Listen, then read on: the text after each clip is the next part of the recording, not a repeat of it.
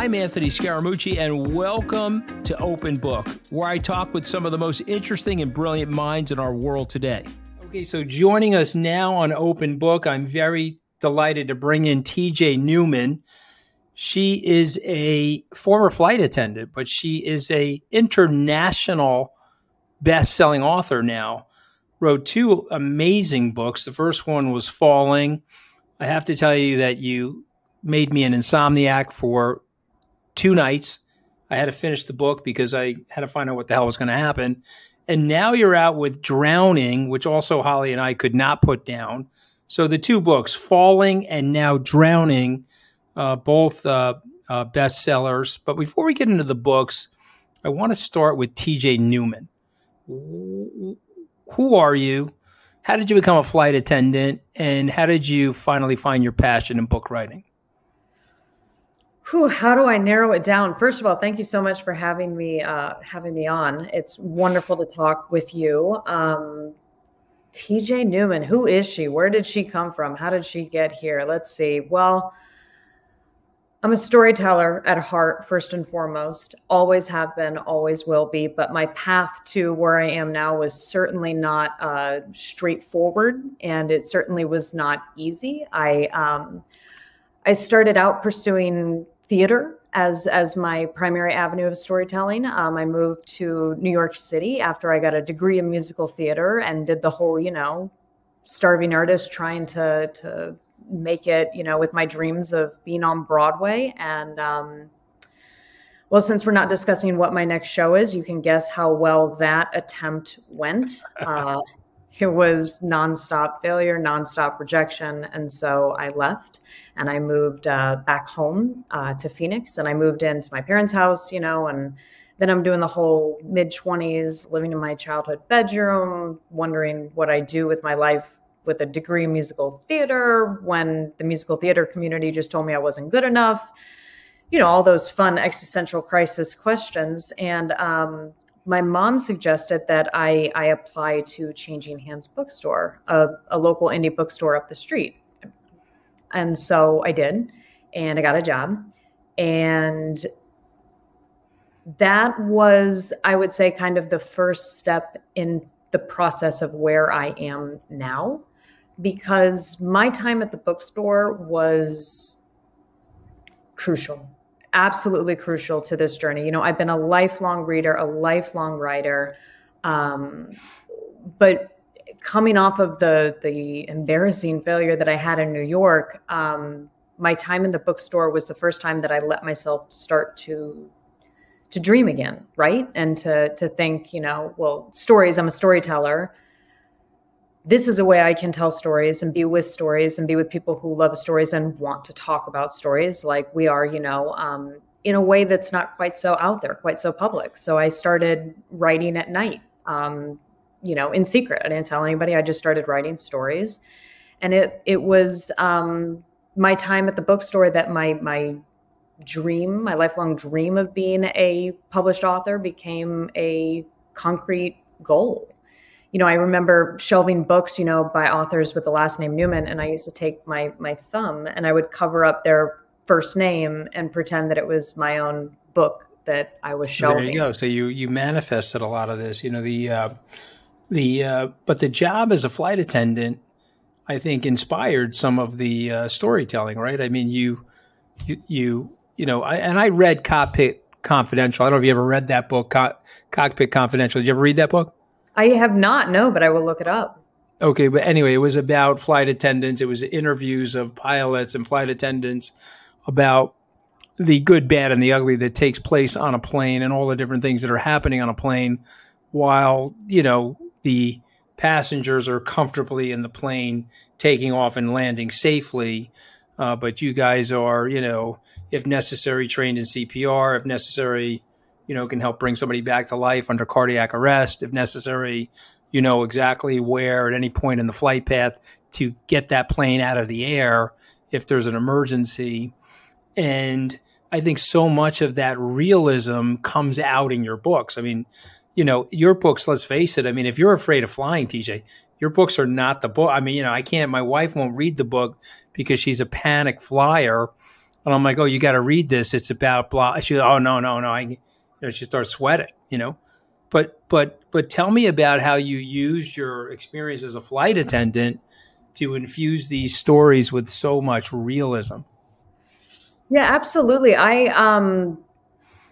People will say to me all the time, like, you were a flight attendant. Why are you thinking about things like this? Why are you thinking of all these terrible things that could go wrong? And my response to that was always, that's exactly what you want your flight attendants thinking about. That is how pilots and flight attendants are trained to think. We are constantly thinking about what could go wrong. And in the unlikely event that something does go wrong, what am I going to do about it? It's a safety forward, habit of thinking so that you're ready in the unlikely event that something does happen. So that's how we're trained to think. And you alluded to planes and flights being something always going on, something always happening. And that's the truth. You get several hundred people in a single space that are complete strangers, and you sort of close them in. Like, there's bound to be conflict and drama that's going to come up. And whether or not it's, the person in front of you is reclining their seat, the baby's crying, whatever it is, there's conflict. And so you combine someone who has a imagination that's constantly turning, conflict into major stories with that kind of environment. And when I was on the plane, it was just, I was constantly just seeing stories and seeing potentials and seeing ideas. Okay, so let's go to this brand new book. It's coming out on May 30th. The first book was Falling, so I don't want to do any plot spoilers there. Amazing book. I mean, as I said, couldn't stop reading it. This one's Drowning is different. It's cool. Tell us a little bit about the plot. Yeah, thank you. I knew that when I started writing the second book that I knew two things. I knew I was going to have to go bigger, and I knew I was going to have to make it different. So insofar as they're both, dramatic incidents that happen on a flight, that's sort of the extent of, they diverge shortly after that. Drowning, it tells the story of the rescue of Flight 1421, a flight from Honolulu to San Francisco that crashes into the ocean 6 minutes after takeoff. The passengers immediately evacuate until an explosion forces those who didn't get out in time to close the doors. But it's too late. Plane floods and sinks, with 12 people trapped inside, including a father and his 11-year-old daughter. So now their only hope of survival lies with an elite rescue team on the surface led by her mother and his soon-to-be ex-wife. So let me ask you this. Why? I mean, that is shit scaring if ever there was something. So, are you just like a Stephen King of air travel or something like that? I mean, why? Why not? I mean, when I thought of that scenario, when I thought a plane with people trapped inside, underwater, with the plane teetering on the edge of an undersea cliff. When I think of that, my immediate next question is, okay, what happens? And those are the stories that I write, right? The stories that you hear the setup and you go, you turn the page, right? You want to know what happened. No question. So those are the types of stories I love. They're the books I love to read, the movies I love to watch. I love those massive, fun, blockbuster stories that are just an escape, right? They're just entertaining. I love that. Those are the type of stories I like to tell. And I don't know, it's a fine line between, we dig into our fears, right? That's why horror movies exist. That's why Stephen King is Stephen King, because there's something really exciting about exploring your fears in a way that if it gets to be too much, you set the book down. You press pause on the movie. It's a way to explore big feelings without the actual physical or emotional risk of having them happen in real life. Yes, it's interesting. So not to get existential, but if we have no death, we probably have less fear, right? But our whole biology is set up for our survival, which is why we have this fight or flight response as we were roaming the jungles. And now we're in this sort of civilized jungle, or perhaps it's more uncivilized than we think. Let me step back for a second. Is it safe to fly? Oh, it's very safe to fly. Aviation, airline travel is the safest form of transportation there is. Statistically, it's proven. It's very safe to fly. Okay, so we both agree on that. I mean, I don't have any fear of flying, but I do love these stories because this is that like 19 Sigma event. Oh my God. Then what happens? And of course, we're living vicariously. Again, I don't want to give the plot away, but you have some fantastic characters in this story. So Will and Shannon, Molly, Kit, Chris. I mean, these are fantastic characters. So in a broad brush, without giving a lot of the plot away, paint for us a little bit about these characters, what they're like, how they interact with each other. Why are they so interesting? Sure.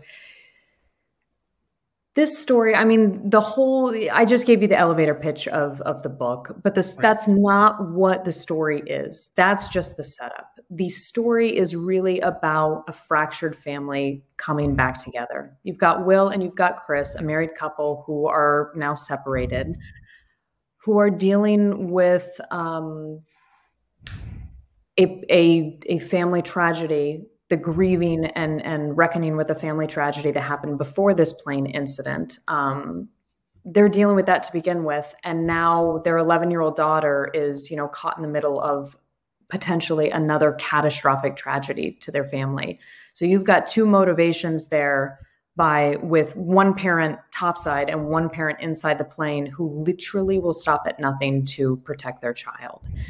And then in the midst of that, you've got the other, 10 people that are in the plane with Will and Shannon who are, think of any flight you've ever taken. It's the guy sitting next to you. It's the woman in the row in front of you. These people that you know absolutely nothing about, that in a given circumstance that goes haywire, you're going to find out a lot about this person very quickly. And I think that came from my experience as a flight attendant, being on a flight with 100-some strangers every day and trying to read these people, right? Like, flight attendants are also trained to think like that. We're trained to be situationally aware and read people. Is this guy sick? Is this going to be a medical issue once we're up in the air, that if I can handle this on the ground, I should? Does this person appear to be intoxicated? This woman is crying. Why is she crying? Is this going to be an issue? Is this person a threat? We are trained to constantly be looking at people and try to... And also, who's a friendly? Who do you think, okay, we've got a problem on the flight. This guy can help me, a medical doctor, a former Marine, a police officer, a fireman, a firewoman. Exactly. We call them ABPs, able-bodied persons. And they're the people that we know during boarding, a flight attendant is looking at people and going, okay, that's a very strong college-age young man that in the event that I need someone of that description, I'm making a mental note of where he's sitting so I know where to go to. So yes, that's what we're constantly doing. And I'm fascinated by that idea in both of my books, in both of these stories, of what happens when you put ordinary people into extraordinary situations. Because, so many of these amazing stories that I love to read and watch, like, they're about the astronaut. They're about the Navy SEAL. They're about, the person who is qualified to do this. I'm really interested in, what happens when you get a worst case scenario with a bunch of people who aren't qualified to do this? They're just regular old Joes off the street. What does that bring out in a person? Exactly. Yeah. And also too, it brings the distance, when you're reading a book and you go, oh gosh, what is he going to do? Meaning the character. When it's a situation that you could feasibly find yourself in, it's way shorter to go to, what would I do? And then that just enhances the whole reading experience as far as I'm concerned, because you're constantly wondering, gosh, I could be in this situation one day. What would I do? I always think about that. I did this, I did the Special Forces reality show last year for Fox. I was out there with like Mike Piazza and Dwight Howard, a few guys. And I did the show for a lot of different reasons. I wanted to see if I could handle it. I mean, they put me in a car, they drowned me. I failed, by the way, because I couldn't hold, I panicked. I couldn't hold my breath for the requisite 60 seconds. I left the car after 30 seconds. I figured, I don't feel like dying, but I did stomach getting in the car with the seatbelt on, and they sunk me to the bottom. I backed off the helicopter just fine, 30 feet in the air, did a back dive off the copter. They set me on fire. I put myself out of fire. But, I'm always looking for that. Could I handle it? Could I test myself in the situation? How do you know that about you? You obviously have that. Did you always have that? Did you grow into it? How do you know that about you?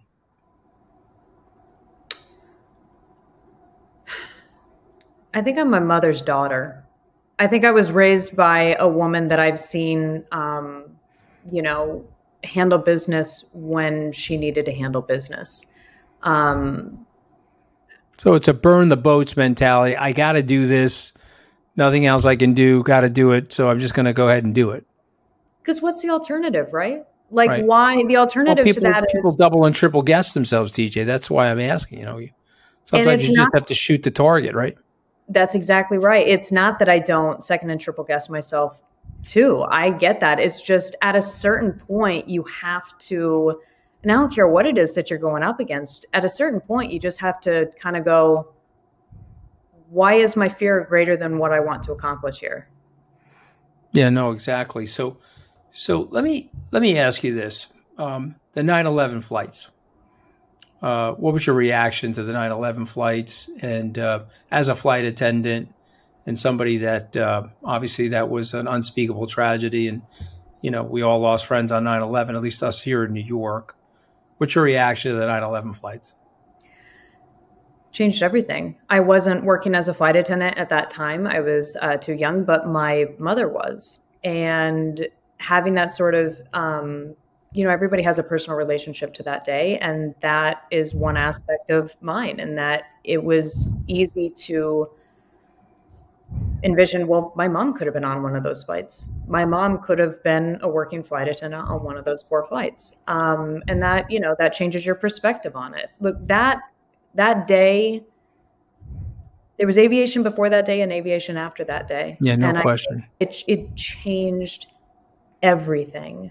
And my mom, she's a career flight attendant her whole life. So she flew in both eras. And so I got to, talk to her and sort of understand from her perspective how that did change things. But I think also it's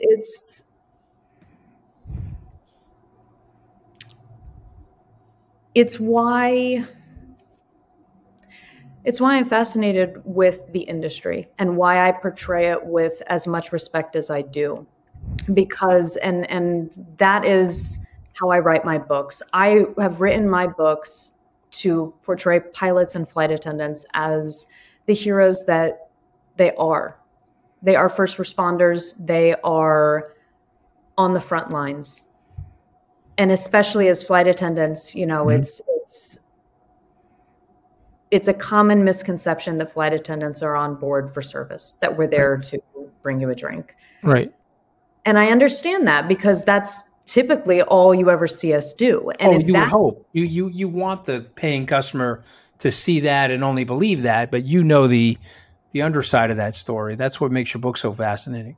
Exactly. If you never see me doing my job, that's a great day. If all you see me doing is bringing you peanuts and a drink, then I have not done my job that day. I've just provided some service, and that's a great day for me because a flight attendant is on board for safety and security. Full stop. That is the purpose for a flight attendant on board. We're there to evacuate an airplane. We're there to, shock your heart when you go into cardiac arrest. We are there to provide safety and security. Service is just something that we gladly provide. And so writing these books from that angle and a response that I get all the time from readers is, I never knew. I never really realized that flight attendants were that well trained, that they, had that kind of expertise, that there was that much responsibility in the role of a flight attendant. This has increased my respect for the role of a flight attendant. Like nothing makes me happier than that feedback because that's what they are. They're heroes, and that's how I portray them. Okay, so got to ask you this question because it was asked of Stephen King.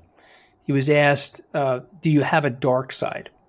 And Stephen King said, yes, I do have a dark side, and thank God for it. That was his answer to it, because it helped him manifest all these imaginative stories, which have led to such a best-selling, storied career.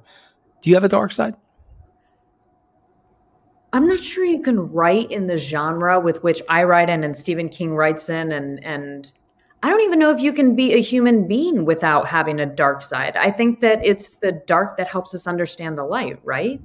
Like when I look at my stories, it's like, it's easy to say they're dark and they're, danger-filled and fear-filled and all of this. But really, when you read them, they're about love and hope and, no question. Underdog. Heroism, about heroism. You write about heroes. Which you can't have, right? I write about heroes. And what is a hero? A hero is courageous. And the only way that you have courage is if there is also the presence of fear, right? You're not courageous on a happy day. You're not courageous when everything's going right. You're courageous when you're faced with the darkness. And so in order to have what my stories really are, what I truly love, which is an underdog, which is a happy ending, which is a success story, which is all of these, lovely, positive things, you can't have that without the darkness. Let's talk about the open letter to dreamers. And let me set the backdrop for our listeners. You had 41 rejections. Your friend Don Winslow writes about it on Twitter often, that you were blown to pieces and told no, no, no, no, no repeatedly. And yet you hung in there, and now you have, correct me if I'm wrong, but it looks like that you sold the rights to Falling to Universal. So you went from no, no, no to 2 best-selling books. This one will be a bestseller, of course, because everyone that read the first one is going to read this one. Tell us about the open letter to dreamers. What did you write in that letter, and what were you feeling when you wrote it? I wrote an open letter to dreamers for Deadline Hollywood that was basically the letter that I wish I would have read, the letter that I wish someone would have written me after I left New York, after I failed, after I basically decided to give up. I needed somebody to say, yeah, it's hard. And yeah, the odds aren't good. But why not you? Somebody's going to break through. Somebody's going to do it. Why not you? Right, exactly. Exactly. I think that's the message. Not the message about life. I'm going to humble brag here, I guess, or brag. My 28-year-old daughter, 27-year-old daughter, a series of rejections singing, has now got the lead to play Christine in Phantom of the Opera Europe. She was casted by Andrew Lloyd Webber. 10 solid years of getting the stiff arm in her face, and she's finally has that breakthrough moment. So at what point do you give up, right? And my answer is never. You lock on the target, bust through the target, burn the boats, take no prisoners. Do you feel that way? I do feel that way. I mean, look, that's a personal question that everybody has to answer for themselves. The problem is, I feel like people's answer that they would answer that for themselves gets influenced by too many external influences. And I feel like it's easier to listen to the fear and to listen to the voices that are telling you, no, you should stop. You're not good enough. No, next, thank you. It's easier to listen to those people sometimes than it is to our own internal compass, like your daughter who's saying, no, I was born for this. Right. This is what I was meant to do. This is my right. I'm going to take it no matter what happens to me, right? Exactly. And delayed is not denied. And I am going to keep moving forward until I get exactly what I want. And Congratulations to your daughter. I am so happy hearing that. I'm bringing her up because I'm obviously very proud of her, but you remind me of her because you guys have a can-doism and a never give up attitude. I think it's so important for people. It is darkest before dawn. If you took the 40th rejection and went home, you wouldn't be where you are today. And I think people have to realize that they have to get up and they have to persist against the odds, because everything's against the odds. Our own existence is against the odds. So you got Falling is at Universal. You sold Drowning to Warner Brothers.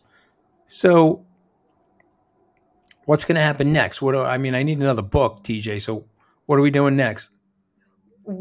I'm deep into my third book, and I'm playing the third one as close to the best as I played the first two. But I've said it before, you don't work in an industry as fascinating and dramatic as aviation, and only, you don't do that for 10 years and only walk away with like one or two good ideas. So I'm deep into working on. We got another horror story coming. Just so you know, the character names of like Anthony and Holly, my producer, they are available, by the way. They're strong. They're strong names, TJ. They're strong names. I've never had a Holly, and I've never had a Anthony. So you never know. Okay, just throwing out ideas out there. So your friend and mentor Don Winslow, who's written an amazing trilogy, and obviously I've read all of the Homeric novels. The Iliad and the Odyssey, and I read the Aeneid. So great corollaries. And he sent me the key so I could identify which mobsters were actually the ancient Greeks and the ancient Romans.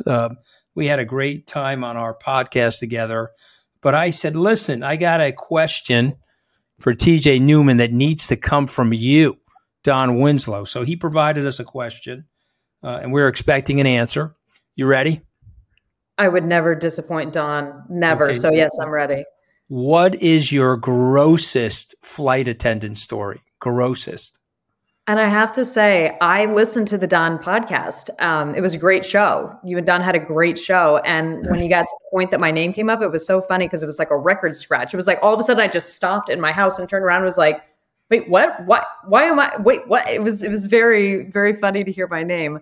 But the first story that came to mind that at least I'm allowed to talk about on a podcast is I remember my first week flying straight out of initial training. I am brand new. There's not, my uniform is perfectly pressed. I'm aiming to please everything is, feeling overwhelming and big and exciting. And I just want to do my job as to the best of my ability. And I remember I was working the shortest flight, one of the shortest flights there was in our entire system, which was San Francisco to Vegas. Very short flight. And it was a Friday sunset flight, which means that you're taking all the party people into Las Vegas at that point. It's a very short flight. We've got to get through the whole service, through the whole cabin. And I'm new. I'm not great at this, so I'm already feeling a little nervous. Like, are we going to get this all done? Are we going to do this? And every single seat on the plane is filled, completely full flight, very short flight, turbulent because it's summertime going into Vegas. So it's always going to be turbulent. We take off, wheels are up. Literally, we're 5 seconds into the flight, and I hear from the cabin, somebody gets sick. Ugh. And I'm like, oh, no. So I immediately go out there, and Anthony, when I tell you it was like a crime scene, it was everywhere. We're being graphic, but it's a good audio visual. We're having a full-on comet vomit going on, right? Vomit comet. We've turned a comet vomit into a literal situation. And in my head, I'm like, how am I going to get service done while cleaning this up? I've not got a biohazard issue. It was terrible. It was absolutely terrible. But I will say, I got it done. We got service done and we got everything cleaned up. It's gross, but I'm glad I asked, right? Because I've had the situation. I had my son is now, my oldest is 30. But he took a poop on a JetBlue flight, and the stewardesses were mad at me. They were like yelling at me. I'm like, what do you want me to do? You want me to jump out of the plane? I was trying to get the kid into the bathroom. They wouldn't, bathrooms were filled up in the back. I was like, all right, they were yelling at me, but anyway, it was fairly gross. What do you think happens to aviation? And what I mean by that is, again, this is just my opinion. I believe that the world is I think we're going to have massive further proliferation of aviation. I think that the Boeings and the Airbuses are going to produce way more planes going forward, and we're going to have way more air traffic. There's billions of people that are frankly under trafficked in the air, and these countries are getting richer. And so my question is, do you believe that? Am I wrong to think that? And if I'm right to think that, what happens? I mean, will it be too much congestion in the air? I mean, I agree with you. I think travel's not going anywhere. The world is just getting bigger and smaller at the same time. It was always an industry that I always felt a tremendous amount of job security in. Especially as a flight attendant, there's all talk of automation and, things like that, and pilotless planes, and who knows, AI is a big conversation topic right now. And, in my opinion, though, they would replace pilots before they would replace flight attendants on a plane, because you can't get AI to evacuate an aircraft. You can't get a robot to, do the safety and security things that a flight attendant needs. So I always felt like there was a tremendous amount of job security in that way. And then also, it's just, yeah, I mean,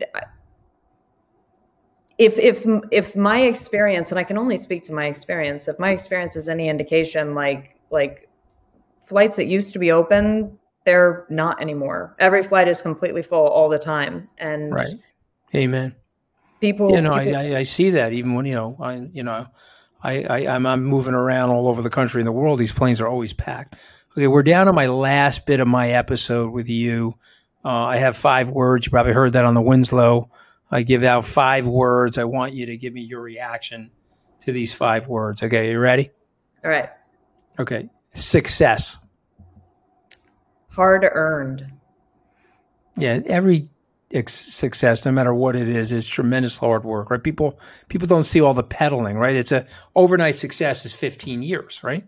And that's, that's such a good point. It's like my, quote, success that I've had has completely reframed the way I look at anyone who achieves excellence in whatever they do. I don't care if that's a professional athlete, if it's teacher of the year, if it's, whatever it is that you're excelling at, the effort and work that it took to get there, the effort, the work, the sacrifice, the dogged determination, it's just changed my respect for anybody who is, trying to be the best at what it is they're trying to do.